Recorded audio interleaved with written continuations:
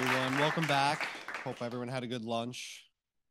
We're pleased to have Amanda Furcall, Carlos Morantes, Ariza, and Rusty Schmidt with us today to share their case studies and practical findings in invasive species management.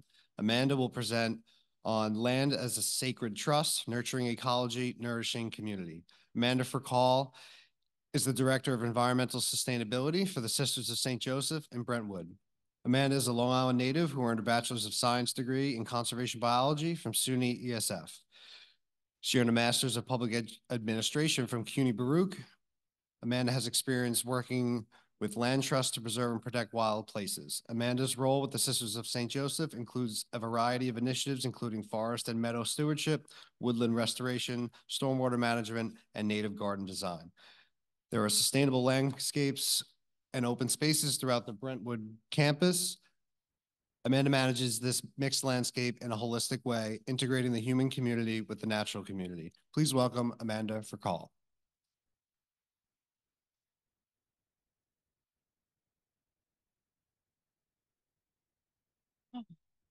All right, good afternoon, everyone. I hope everybody's feeling good, and I'm thrilled to be here today. Thank you to all our organizers and sponsors.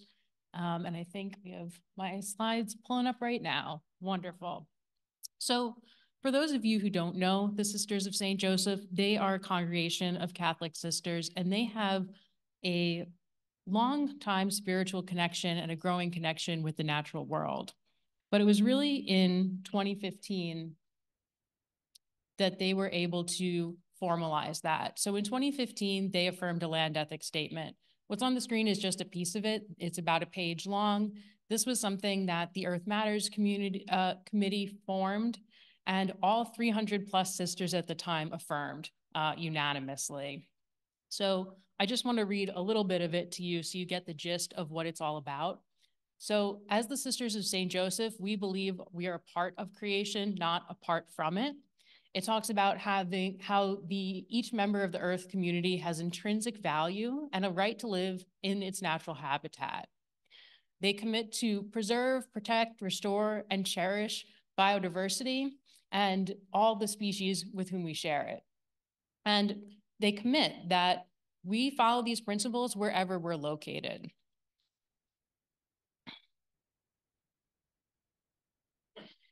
And part of that commitment is also to understanding our bioregion and to learning about it and using whatever resources are available. So coming to conferences like this and learning from all of you fellow practitioners here. The Society for Ecological Restoration has been a really wonderful resource in that way. And this is the UN Decade on Ecological Restoration. It's something we're seeing as a global community that we need to be figuring out how to restore our ecosystems. So the Society of Ecological Restoration really looks at 8 principles underpinning restoration. Of course, we all know how important engaging stakeholders is, drawing on many types of knowledge, and having reference ecosystems and really being informed about those, supporting the ecosystem recovery process that's already happening. I think we all in this room know that nature wants to recover. And so we're really there to assist and to help and foster that. Having clear goals and working towards that highest level of recovery that we can get to. And these gains have cumulative value. So again, I look around this room and think of each of us who have special places that we are caring for, that we love. And each of us together, adding our little gardens, adding our little restoration projects, build up to this huge cumulative value for all of Long Island. And there's trying to get the right project in the right place, this continuum of restoration activities. And so the way that looks in Brentwood, we have 212 acres that the sisters hold in sacred trust there. And there are a number of initiatives, including the garden ministry, that is really the spiritual ecological core of the property and is where we always start our property tours. We have 75 acres of woodlands, more than half of which we're in contract right now with the DEC to put under easement, so it'll be protected in perpetuity. We have farmlands. There's 28 acres under agricultural easement, and there are 7 farms there, including the Long Island Native Plant Initiative. We have planted 7 acres of grasslands. We have dozens of native gardens, a solar array, and sustainable waste treatment systems. So trying to attack this from all different angles. And we're working on this restoration continuum, starting from reducing societal harms by creating our own energy on campus with the solar array, reducing environmental impacts by having organic farms, planting natives, and slowly moving towards initiating native recovery and always hoping for full recovery whenever possible. So with that kind of overview of what happens at Brentwood, I'd like to share with you a little bit about a specific reforestation project we've been working on since 2021. So like I said, gaining many types of knowledge and putting as much information as we can from different sources to understand the best way to care for the environment. So I want to mention traditional ecological knowledge, and thanks Shanae and Jeremy last night for all of their wisdom that they've generously shared with us. And also there's scientific discovery. So we've done forest inventory analysis on the woodlands that we do have on the property. And then there's local ecological knowledge. We are lucky that some members of our grounds crew have been working and living on the property for 40 years. So it is a huge amount of information in their heads about how things have been growing, what species have been there over time, and the abundance. And similar with the sisters, many of them, they all started their religious lives on that property. Some of them 40, 50, 60 years ago. So they have wonderful memories of the property, and we're lucky to have an archivist on site. So you can see this, it's a 1936 aerial image of the property. It looks quite different now, but you can see the lower half of it, there are sort of these, these very pine barrensy areas, which are very full now. And the restoration site I'm going to be talking about is right in here, which was an old apple orchard. And I include this image of interns and myself getting our feet in the moss because I think the acquired practitioner knowledge, that on the ground observations and personal connection is so important to really care for a site well. And so we're using those native reference ecosystems. The forest, like I said, it is / was a pine barrens forest or forest variant, and that is what's in the area. Hempstead Plains, of course, an important habitat on Long Island, and we see little remnants of that based on some of the species that exist at the site. And so this is an image sort of showing what the restoration site looked like the day before planting. So you can see all those pots out there, and the photo is from the woodland looking out onto this area that was lawn. So a little more history on the property. There was agriculture on the land in the early 1900s. That's the way the sisters fed themselves. So many of them have memories of going out into the apple orchards and picking apples, and part of this area was apple orchard. And you can sort of see there's a couple little scraggly apple trees left. But for many years, as the sisters aged and the economy changed, a lot of that land became lawn, those big sprawling lawns, and they really weren't used, and people would only be on the lawn to mow it. So that's not a great, sometimes lawns are useful, right? Sometimes there's people recreating on them. That wasn't the case here. We had a lot of moss, and not even, the grass didn't even look good there. So it clearly wanted to be a forest. So it was a perfect site. And you can see this data I have here is showing the biomass in the forest that's right behind the picture. So it was sort of some of our baseline to understand what is in the adjacent woodland, what can we expect to do well in the new forest that we're planting. And you can see the majority of the biomass is pitch pines, but a lot of that is standing dead. That's 14, you can't quite see the number there, but that's 14% of the standing biomass is dead pitch pines. And it's probably higher now because this data is a couple years old and we've had issues with southern pine beetle, et cetera. And there's no pitch pine regeneration in that main woodland, none. We did 22 plots and didn't find one pitch pine, under 40 probably. So it's really the woodland, the character of it is changing. It's becoming more white pine, oaks, red maple, those kind of species that can take those more mesic conditions. So really this woodland restoration is an opportunity to get back some of those other species. And so important everywhere, but very much in these restoration projects is the community. So we talk about stakeholder engagement. I like to think of it in terms of community. It's become an annual tradition for us to plant trees in the spring. We have a wonderful corporate sponsor that donates native trees and shrubs, and sisters and staff and community members come help us plant. And it's always something that's really valuable for me. And then I see how it impacts other people. Like one of the sisters finished planting, she's in her 70s, and turned to me and said, Amanda, that's the first time I ever planted a tree. And I was taken aback, and maybe you are too, because in this room, I think people here, we're so used to planting trees. We're planting trees constantly.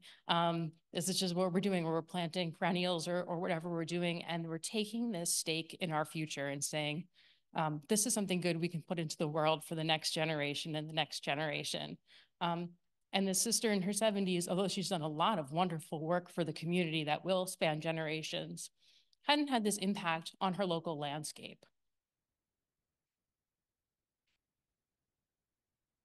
So we're also thinking about supporting the ecosystem recovery process. So it's great to plant the trees in there, but I think in some ways, to me, it's just as important that we stopped mowing.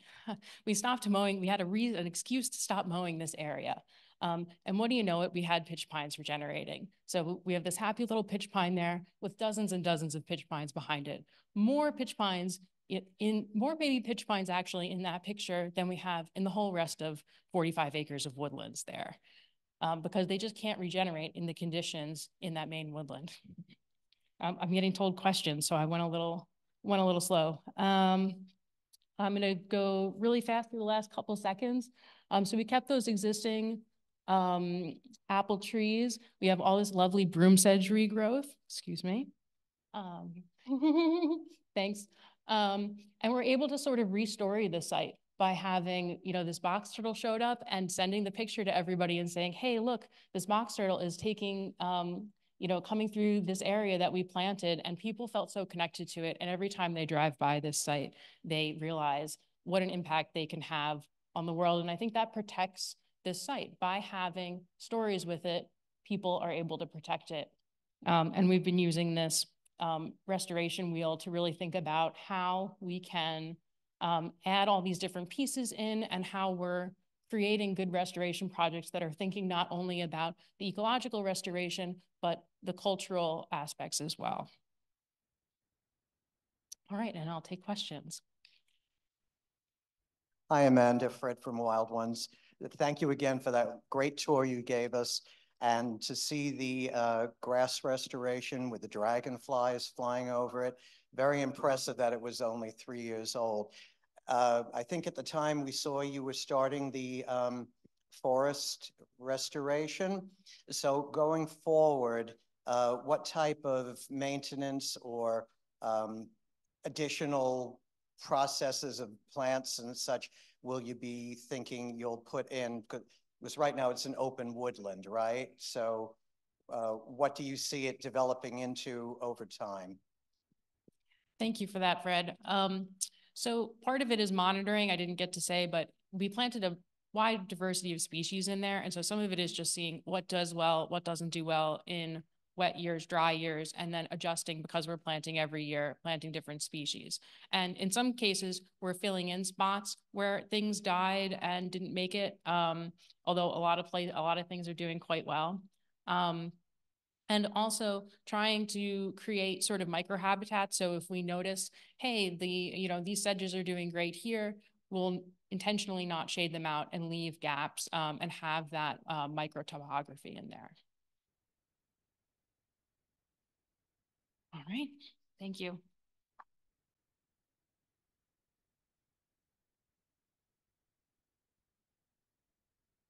All All right, thank you to Amanda. If anyone has not been to the Sisters of St. Joseph, I would encourage them to go give it a visit. Not only the shameless plug for Lizma and Linpy, but Amanda and their crew do amazing work, and the sisters for generations doing that work. So thank you to her. Next up is Carlos Morantes Ariza discussing our only aquatic invasive species topic of the day in his presentation, Modeling Population Dynamics for Targeted Water Chestnut Management. Carlos received his bachelor in biology from the University Nacional de Colombia in 2014. Carlos has worked on a range of different research topics, including clinical research, behavioral ecology of Apis mellifera, a species of honeybee, and spatial distribution of invasive plant species in Colombia. Carlos is interested in understanding the emergence of patterns in biological systems, especially at the community level. Currently, Carlos is a PhD student in the Theoretical Ecology Lab at the Stony Brook University Ecology and Evolution program. He studies the dynamics that create and sustain biodiversity by implementing computational tools such as deep learning algorithms and system modeling. Carlos currently serves as the coordinator of Aquatic Invasive Species Program for the DC on Long Island. Please welcome Carlos.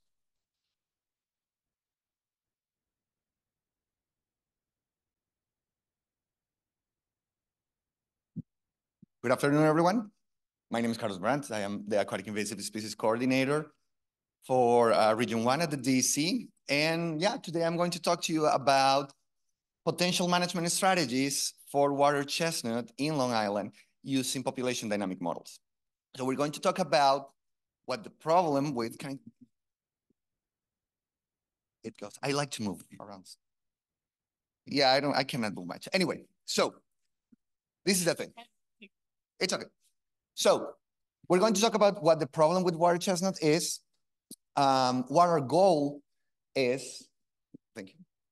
What our goal is, and we're going to talk about what can we do in the specific ecological conditions of Long Island, what should we do about it, which are not necessarily the same thing, right? And how can we inform that difference using population dynamic models in order to create realistic expectations about the future of the problem and how we are going to address it, okay? So first, well, this is Massapequa Lake in July 31st, 2023. This is an aerial shot of water chestnut, of the water chestnut invasion. And as you can see, all of this green is water chestnut. Basically, it has covered up to 40% of the lake area, right? And the problem is that its high abundance in not only Massapequa Lake, but other water bodies in Long Island prevents these lakes from providing the ecological services that we all rely on. And our goal then is to develop a sustainable strategy for water chestnut population control. Now, what can we do then about this problem? How can we achieve that goal? Well, first, we have several tools at hand that we have learned throughout the years. One is manual pooling done by volunteers every year. We have mechanical pooling by a harvester that to date is operated by Nassau County. We have the always controversial herbicide application option. And we have other less traditional options, such as installing benthic barriers to prevent or to reduce the area that the plant can actually use, right? Now, let me talk to you about the different degrees of one of these alternatives. So this is Massapequa Lake, the same lake as you saw in the last slide in 2018, in June 2018. As you can see, it's highly invaded. All this region, or all this area is water chestnut, and a harvester was brought in. There was a harvesting process, and as you can see, it basically cleared out the lake. I think it looked pretty good. And we could say, hey, that's a good management strategy. However, as you saw in the previous slide, in 2023, we had a situation equally or worse than this one, right? Does that mean that the mechanical harvester doesn't work? No, it doesn't mean that at all. It means that we have to learn how to use it in an optimal way, right? Now, in an optimal way to do what? To achieve, again, our goal, which is develop a sustainable strategy for water chestnut population control, sustainable being the key word of this goal, right? That means that we need to know how many people, for instance, are we going to devote in manual pooling? How many times are we going to use the harvester? For how long? How many years do we need to use the harvester? How do we combine all these potential factors, right? And in the end, is this going to be cost effective? Is this going to be time effective? Not for a year, not for 2 years, but for many, many years. As you know, invasive species like to come back. right? And they are going to come back. So we need to have a strategy that is flexible enough and efficient enough so we can answer to these problems whenever they show up. Now, let's talk a little bit about the model. Do not worry about the math. This is a very simple version. I see some heads moving around like that. It's okay. So this is the thing. This is the basic thing. This model predicts what is going to be the abundance of water chestnut next year, depending on several factors. Basically, how many water chestnut plants we have this year, how many new plants are going to have for each of those plants, and all this little weird thing here is how many plants the lake can have. That's it. Where do we have agency here? We have agency here in how many plants the lake can foster by reducing the available area, for instance, using benthic barriers. But also, and the most important, I think, is we have agency in the pooling process. We can reduce effectively the number of plants every year by a coordinated pooling effort, right? So let's talk a little bit about the pooling. Again, don't worry about the math. I'll get back to that. So in a pooling effort a year, we have people pooling, right? And we have harvesters pooling. Now, those two things do not behave equally. They have different behaviors, and we have to take that into account, right? Also, we could think about reducing the area, as I mentioned before. Now, let's talk a little bit about the pooling. If you have never been in a pooling, I urge you to come. It's a joyful process, and it is very rewarding. We regularly start pooling, all happy, you're optimistic, it's summer, it's a nice day. But when you start pooling in the summer and the heat, the environment is pretty hot, it takes a toll on you. So our maximum rate of pooling, which is here in this y-axis, decreases with the passage of time. So by the third or fourth hour, there's no way that you're pulling anything efficiently. And we go from that state to a state of absolute exhaustion, right? Which means we have to learn how to effectively use the time that people are giving us, right? That is key in this process in order to make it sustainable. What about the harvester? Well, there are several assumptions underlying this little plot, but this basically means that the more hours you have in operation, the more plants you take. Basically, the harvester doesn't get tired, right? It doesn't get tired. We are assuming that it has an optimal pooling rate, and the density of plants in the lake is compatible with that rate. That's it, right?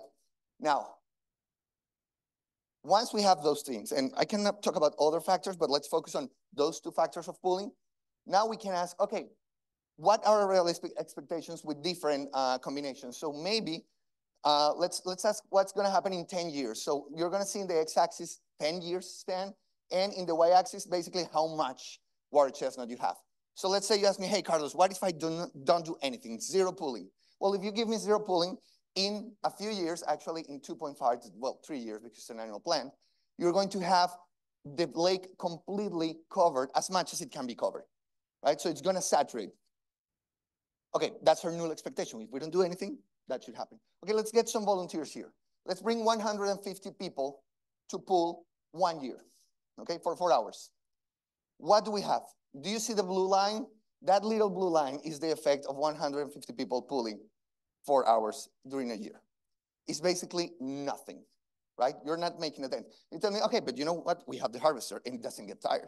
So what happens if I throw in a harvester? So let's say you go from 0 hours here to 54 hours here.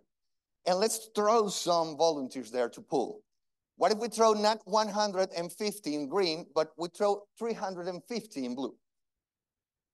The only thing that we're going to do in this scenario is delay the process of full colonization of the lake. So we know that this strategy doesn't work. And we can keep asking, wait, what if I add more hours? What if I add more harvesters? What if I add, and you can start playing with that. And you will get infinite numbers of answers to that. And it's fairly hard to navigate. But the thing with the management strategy is that it has to be bounded in a particular time window, right? So for now, let's ask a question, just for the sake of this presentation. How could we get the problem under control in 3 years? Let's focus on all these potential scenarios. And as you can see, it's pretty hard to follow. So let's check a summary of that. Don't worry, I'll walk you through this plot. So what we have here is the potential outcomes in 3 years combining different degrees of strategies, right? Green means the lake is fully invaded. Blue or purplish means that we're good. Either we completely got rid of it or we reduce the abundance, right? So we want to be in blue. And these columns, like this, each of these plots represent how many hours the harvester is working. So in the first plot, it's working 54 hours. In the second, 60, and so on until 72. In this little x-axis, you have 0 volunteers here, 350 volunteers here, and you have very slow volunteers pulling almost none plants per hour to very efficient volunteers pulling up to 800 plants per hour, which is a realistic number. Now, let's see what happens. If, let's say you ask me, hey, I have 66 hours of a harvester operation. How many volunteers do I need to get the problem under control in 3 years? So I'm gonna tell you, okay, you need, with 66 hours, you need at least 250 volunteers working 4 hours in the whole year that pull very, very fast. Very, very fast. 800 plants per hour is fast. 600 is more the observed value. So let's say you have volunteers that pull this at this ratio. So if you follow this line of 600, you will find yourself in this region, the blue that we want. This is a clear lake or a controlled population of water chestnut, which requires 250 people pulling 4 hours every year for 3 years and 72 hours of operation of a harvester at its optimal rate. Okay? So again, the final lesson that we can learn from this is that we have a map to answer the question, what do I need to get rid of this problem in a specific time frame? How much is it going to cost me? If I want to reduce costs of effort in one aspect, how much should I compensate on the other, right? Which means we have a realistic expectation of how this problem is going to go. We can actually answer what happens if we don't do anything, right? And this is a very important tool because, you know, people put a lot of effort every year going and pulling. It's a little taxing. And you know, the harvester, of course, it doesn't operate for free. So we have to make the best of it. And we shouldn't be doing it blindly because, you know, every effort comes from a very good place. And we should make the best of it, just, you know, out of valuing it. So now what is our plan then, now that we have this map? Well, the plan is to start operating on these different factors, right? Maximizing the efficiency of each of those potential tools that we have by doing what? Well, what we can do best, bringing people, raising awareness, and bringing people actually to cooperate in the pooling effort, which means we need a lot of volunteers that can come from different agencies. Lisa knows that we come with you every year. But also, like, you know, other sources. Also, the local community should be involved. Even if local businesses, for example, cannot go and pull themselves, maybe they can help us to raise awareness, to bring more people in. Maybe they can, you know, blend resources, whatever it is. But for now, the main thing that we need are volunteers. Where do we want to get them from? Everywhere. But we are prioritizing getting students, high school seniors, involved in this. You know, calling for help from different high schools in Nassau and Suffolk County. Actually, we already have our first group of volunteers. It's going to be 30 students from West Babylon High School.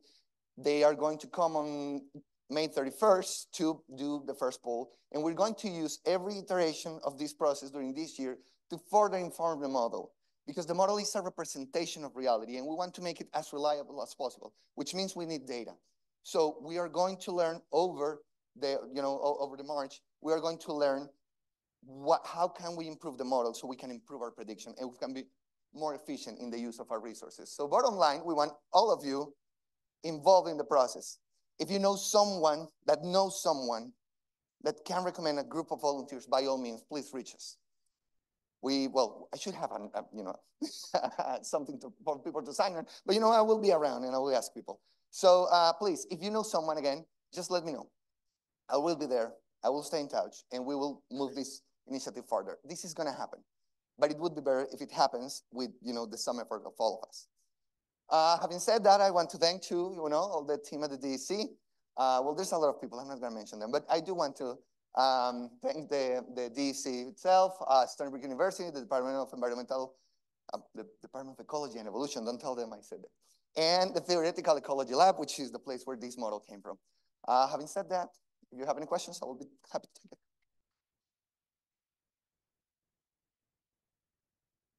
it. We have time for a question. Anyone have a question? Is this on? Yep. Okay. Thanks, Carlos, for the talk. One quick question about the model and predictions from year to year. Is there any incorporation for what is left in the seed bank, as water chestnut seeds could last for up to a decade in a seed bank? Well, that is a really good question. And can you, sorry, this is in case somebody asks difficult questions. So yes, there is an assumption. There's an assumption about the seed bank. So we know that water chestnut seeds can survive up to 10 years. It doesn't mean that all of them reach the 10-year mark surviving, right? But since we don't have enough information about how the seed bank behaves, we had to make assumptions about the growth rate of the population itself. We made it higher than 1, which means that there's always an excess of new plants coming from where? The seed bank. However, today we do not have an expectation, a clear expectation about how that seed bank gets exhausted, which is what we are aiming for. We have a couple of experiments this year that we would like to test to see if we can increase the speed of exhaustion of the seed bank. But so far, the information, like the additional effect of the seed bank is in the model. However, we are not modeling the dynamics of the seed bank itself. But it's there to some extent. Did I answer your question? Great, thank you. Is that it? Yes. All right, thank you, Carlos, very much. Next, we have Rusty Schmidt to share a presentation on Lespedeza cuneata efficacy study. Rusty is in a rather quiet-looking shirt today, but Rusty is a landscape ecologist with Nelson Pope and Voorhees and an adjunct professor in the horticultural department at Farmingdale State University. Rusty designs and constructs alternative methods for managing stormwater runoff and has created hundreds of designs for habitat restorations, rain gardens, and sustainable landscaping, ranging in the size from small backyards to large campuses and parks throughout the nation. Rusty has written a number of invasive species management plans and conducted invasive species research and management. Rusty is the co-author for 3 books, 2 on plant selections for stormwater management and a homeowner guide to rain gardens. Please welcome Rusty Schmidt.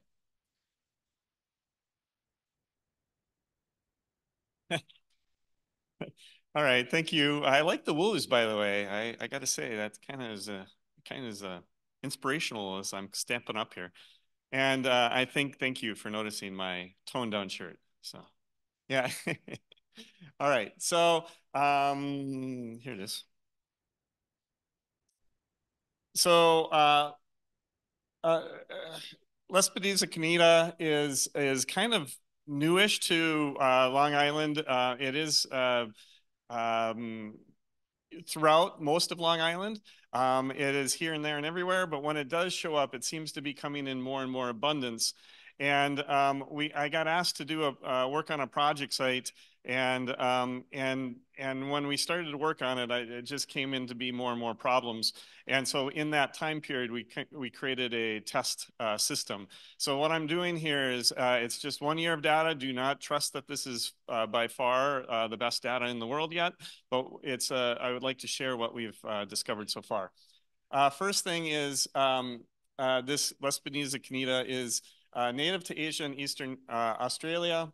It was introduced because of the erosion control for erosion control practices. It's long-lived and has very established rhizomes and a really deep taproot as well. It spreads rapidly and it outcompetes most of our native species. It's thought to have tannins that is changing the soil chemistry, and the tannins also render it kind of ungrazable. So it's kind of like the perfect invasive species. Also, to add to that, it's got, oh, wait, one more thing. It's, pretty pink flowers. I got to throw that in there. Large numbers of seeds spread by water, wind, and animal transport. It remains, the seeds are very viable for a very long time, adding to the seed bank. And the height of the plant is somewhere between 3 to 5 feet tall and can shade out our native plants below it. So, and one more thing, it takes up a lot of water. So it is very drought resistant because of its because of its taproot, but it still takes in as much water as it possibly can and actually dries out the plants around it.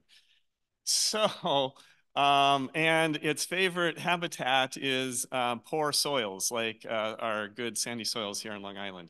So it's kind of back to, it really is one of the best invasive species that we can try to fight.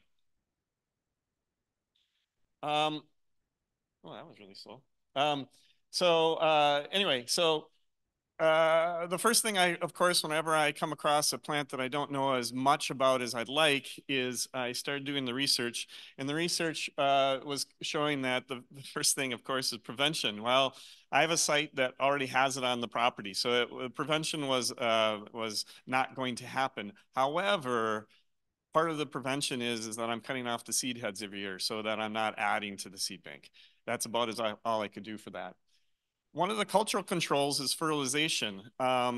They're finding actually one of the best ways to manage this species is actually add fertilizer, increase the organic rates, and it really decreases this plant. That's really cool for an agricultural field. My site is not that. It is a pine barrens, and meadow system, and it just doesn't have that opportunity. Physical control, digging it up is pretty ineffectual. It usually makes more. Mowing tends to make more, but it does set it back. So setting it back, keeping it from going to seed is really good. It kind of holds it in place, but the plant itself tries to put out more shoots. Biologic control, goats and cattle have had some minor success, but again, back to it has tannins and it's not very grazable. The Lespedeza webworm, which really attacks it and really does a really good job, also attacks our native Lespedezas. So it's kind of part of the problem. So chemical controls, there seems to be no single control herbicide.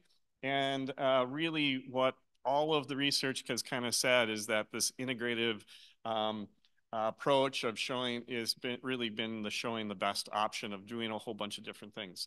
But you notice that there's a few things that are not in our repertoire of techniques. Smothering is not in there. Plowing is not in there. There's a few other options that we've also considered.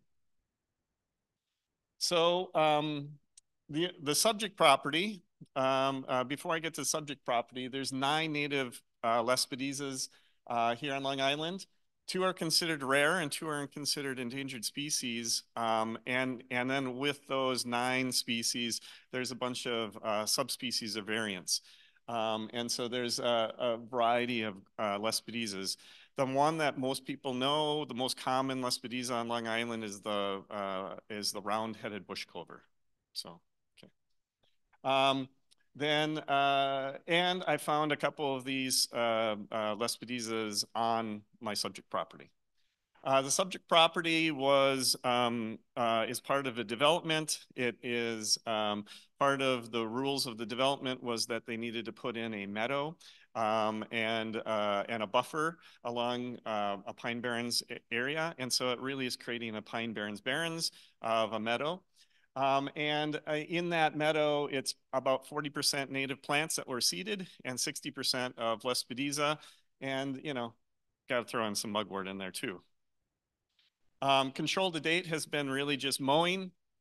And because of the natives that are already in there, broad applications of herbicides was not an option.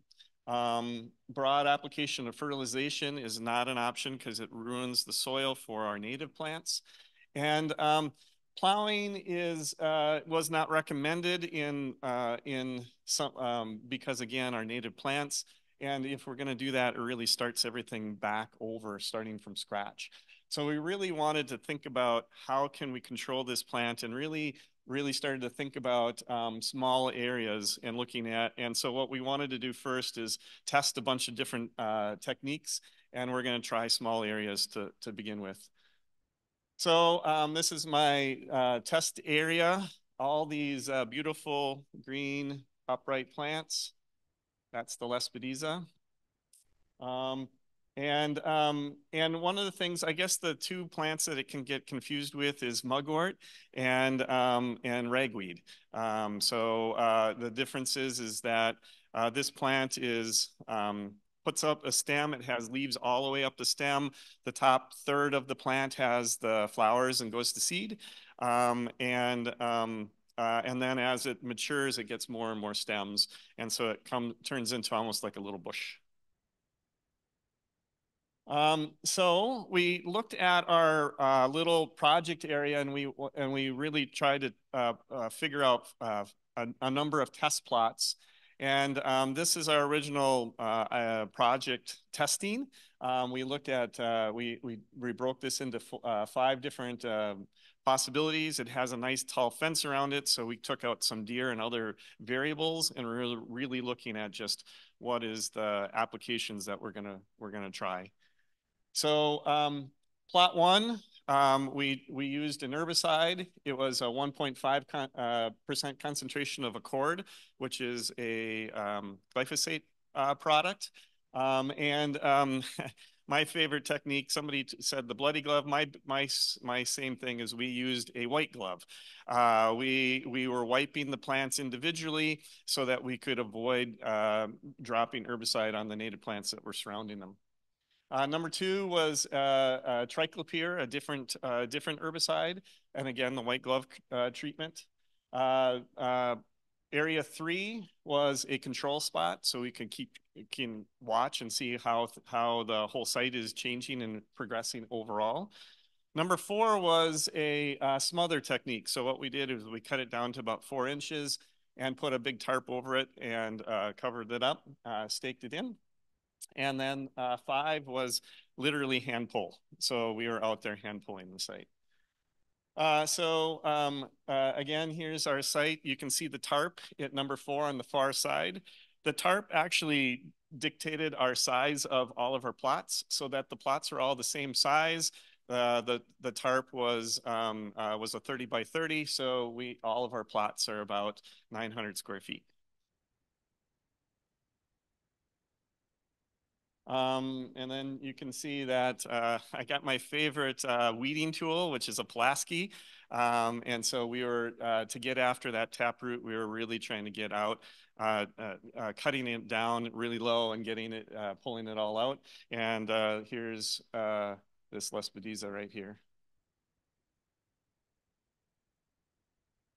And then here's my white glove treatment. We have a rubber glove, cloth glove over the top, dip your cloth gloved hand in herbicide, and whatever you touch is being treated. And whatever isn't touched is protected. And you can see just a couple weeks later that the plant was turning yellow.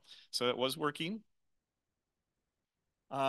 We have visited the site four times since. To check and helping us kind of understand what was working and to what extent. And so we treated in 2022, and none of the Lespedeza survived the treatments. We went back out 3 times in 2023. We have not done any treatments since then. We're coming up with the plan. We have a whole management plan we're going to jump into in 2024. So the first thing we did is you'll notice that we only had in mid-May, we only had 6.3 and 6.1% regrowth from our 2 herbicide treatments. That meant that over 90% of the plants have perished through herbicide. The control plot actually went down. We had 82% growth. That means that some plants died over the winter. We cannot explain that part. And it was kind of true for the entire property. The tarp area, we had 28%, and hand pull is 12.7. 28% for the tarp was actually our worst indicator. And it had nothing to do with the tarp. What was happening is the wind took the tarp, and we had a lot of plants coming around the edges. And so we needed to do some overwork on that. But you can see even hand pull had a significant impact. All those numbers went up a little bit in June. And so some things came back a little later. But that was, and so all the numbers kind of increased, but you can see that the TARP increased the most. And that was really, again, things moved. And then here's my last piece here. What we ended up doing is that we went back in August, and all the numbers have significantly jumped up, double or triple, and that's mainly from the seed bank or recruitment from the rhizomes. So it was the little plants. And so we really saw that we had a good impact on the mature plants, but the little plants were the ones that came back and coming back. And so what we're really trying to do now is that we're planning on going back out. The herbicide seemed to have a good impact. It had our best cost per impact solution, where hand pulling was just way more labor intensive than just wiping. So we're still going. We're still working on getting everything else caught up now. So we're working on final management tools, and I totally am over time, so I got to stop here right before the chain comes out and yanks me off. We have time for one question. Thank you. That was really educational. What was the weeding tool called again? So my favorite tool for weeding is called a Pulaski. It's a pickaxe size handle. On one side has a hoe blade and the other side has an axe handle. It's used for fire, actually, and it's one of my favorite tools for doing any kind of weeding. Thank you so much.